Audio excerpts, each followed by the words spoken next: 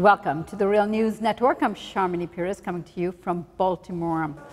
After a long time of uncertain democratic leadership in Haiti, a new parliamentary and presidential elections are scheduled for October 9th. While there are 27 candidates running for president, according to analysts, there are only 4 that has a good chance of winning the presidency. One of them is Dr. Maryse Narcisse of the Fanmi Lavalas Party, which is the party of former President Bertrand Aristide. If elected, she would become Haiti's first female president. On to talk about all of this with me is Danny Glover.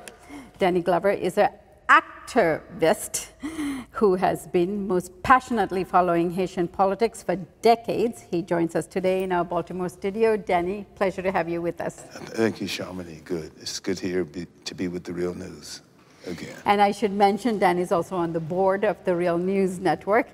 Danny, you are supporting Dr. Maryse Narcisse for president of Haiti. Yes. And the one thing that is, of course, concerning you is that you've always been a supporter of the party that she's running for, which is the party of Bertrand Aristide, the Fanmi Lavalas Party. Yes. And so why are you supporting her candidacy?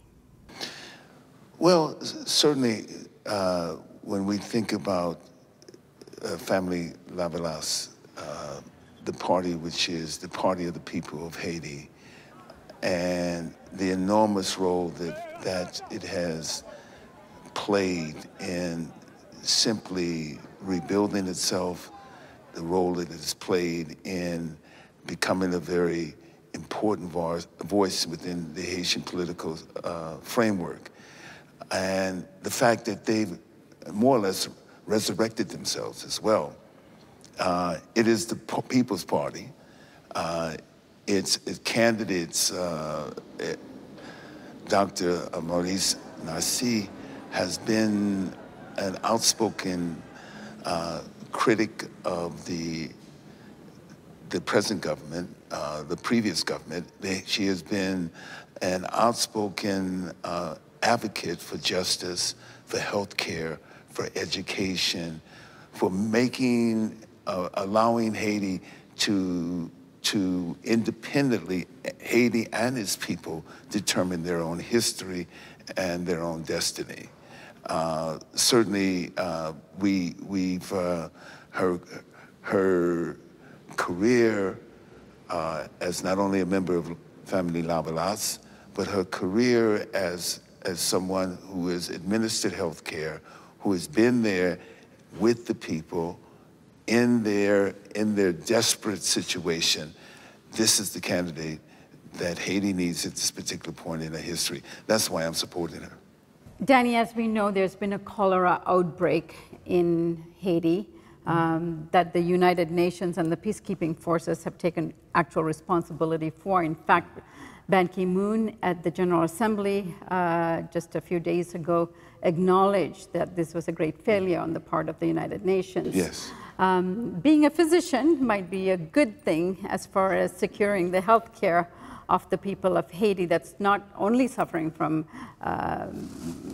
this particular cholera outbreak, but many other diseases as well as a result of lack of sanitation and health care for Haitians. How do you think a doctor leading up the country the impact that would have on the country? I can imagine that there could not be anyone who would be as prepared, knowledgeable, and who would call to action the resources, not only within Haiti, but within in the world community to address the issues. As we know that under President Aristide, there have been many attempts to elevate the life expectancy, the life of Haitian people, whether it's bringing in Cuban doctors, whether it's being supported by President Chavez and Venezuela in training doctors to perform and work in the most disadvantaged and disenfranchised communities within Haiti. This was part of what the work that Fanmi Lavalas did and responded to, not before the cholera outbreak, but in a general sense of elevating Haiti and bringing Haiti's health care, educational systems to a place where the Haitian people were the beneficiaries of it, were the ones who were actually were crafting their own democracy in doing that, raising pay, minimum wage. All those are things that have been carried on before. It's unfortunate that, one, the earthquake and the subsequent travesties around the electoral process after the earthquake is unfortunately though that work was truncated and that work didn't continue. But we go back to 1990 when President Bertrand Aristide was first elected, and the subsequent overthrow, the coup d'etat. Danny, as you said, there's been 2 coups d'etats in Haiti. Give us a sense of that history. The first coup d'etat was almost immediately after the election of Bertrand Aristide. And it was a military coup. It was a military coup by the old forces from the unpopular regime, the Papa Doc and Baby Doc regime. So the first thing was the military coup that happened there. Aristide went into exile. And then there was a reign of terror where men and women, activists, were forced either to leave the country, were imprisoned, tortured, and murdered. Countless people were murdered during this first coup. Aristide was in exile in the United States and gained a great deal of support. Artists like myself, Jonathan Demme, and a whole host of men and women came to his defense and came to Haiti's defense at the particular point in time. Randall Robinson went on a hunger strike. Soon, sometime after that, Aristide was restored to complete his presidency, and certainly completed that presidency after just a very, which was very short, as I said, truncated, and yet what happened was various obstacles were placed in Haiti's way, and those obstacles did not allow the Haitian people, those people who were the stewards of the wishes and demands of the Haitian people, to go on and make and create the Haiti that they envisioned. When you say obstacles, what do you mean by that? Well, loans were specifically were not received, development loans, and then I think what else has happened? We don't understand what happens with a coup d'etat, the destabilization process through fear, intimidation, murder. All those things play a role in creating an atmosphere in which the party, this revolutionary party, we might say, this new party who now represents the aspirations of the Haitian people, those things now are indeterminate now. The levels of trust, the levels of coercion, the levels of bribery, all those things now take center stage within the government that President Aristide now reassumed, the position he reassumed after that. So he has this short period of time that he is president. He steps down as president, which was part of the agreement, stepped down.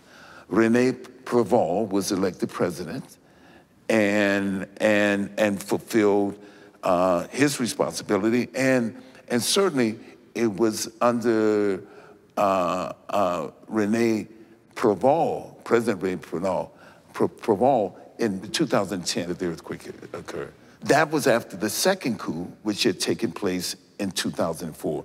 The bicentennial of the Haitian Revolution. How ironic that in 2004, in February 29, 2004, there's another coup d'etat, as the Haitians are celebrating their 200th year as a nation. it's almost invalidated their existence as an independent, sovereign people, this second coup. Aristide, who had been elected after the first service, after his first service, then Rene Preval took over, he was elected again.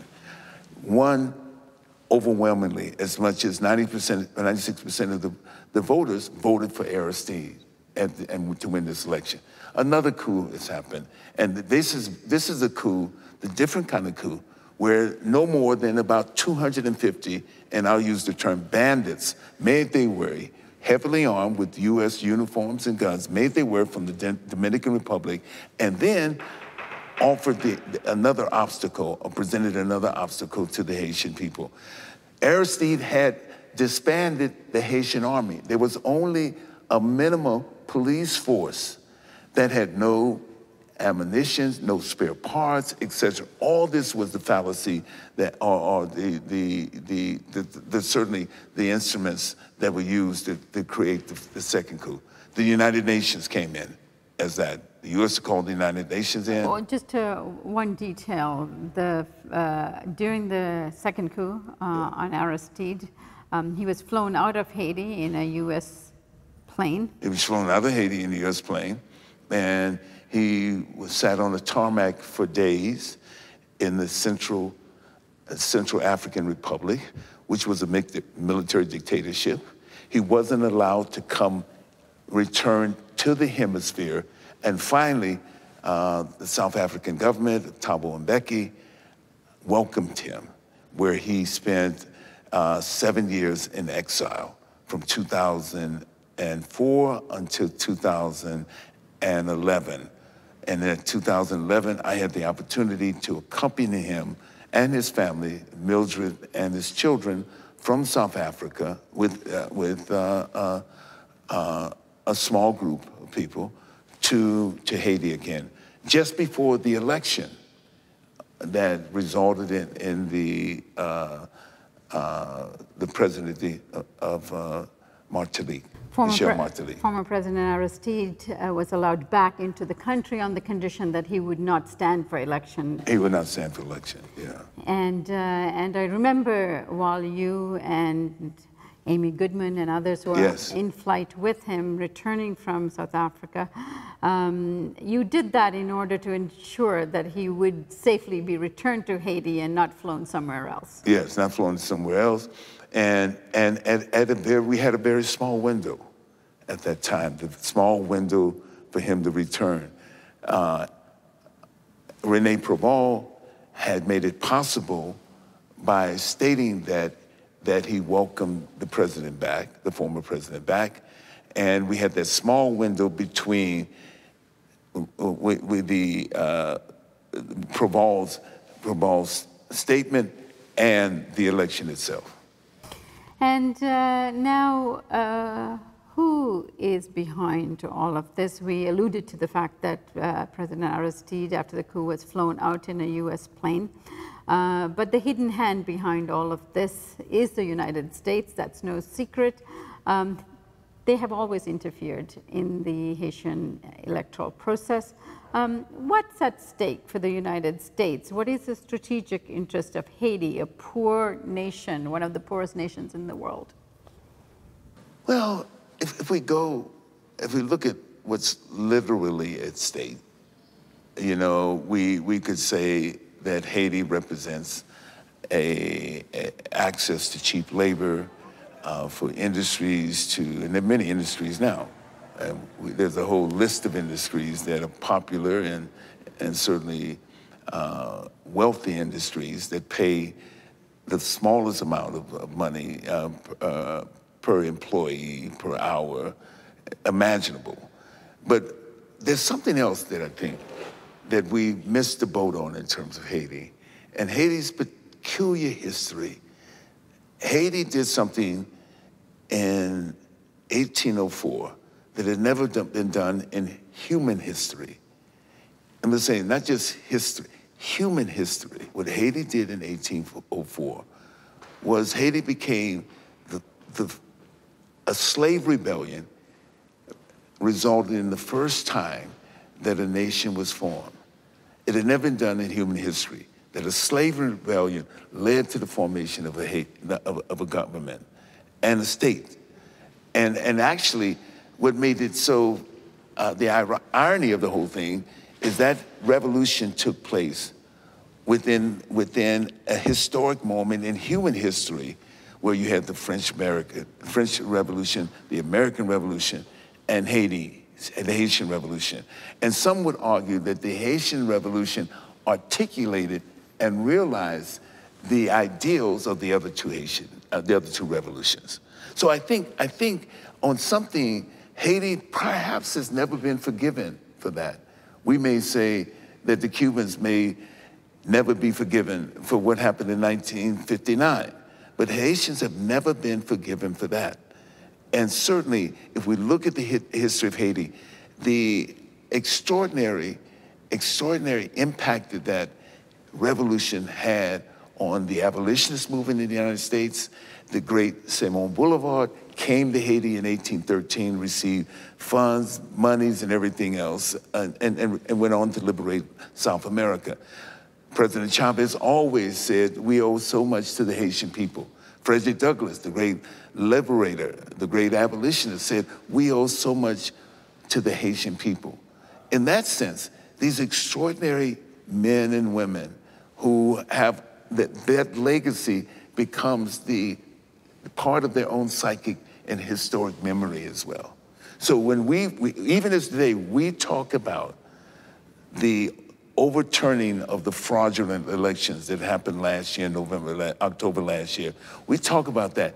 It was the will of the Haitian people that made that happen. It was the will of the Haitian people, their active participation in demanding that those elections be overturned, that allow us to look at October 9th as a possible moment in which they can reclaim their own dignity. Dignity is the word they use, their own sovereignty. All right, Denny, let's, in segment 2, take up why you're specifically supporting the candidacy of Dr. Maryse Narcisse. Okay. Thank you for joining us on the Real News Network, and stay tuned.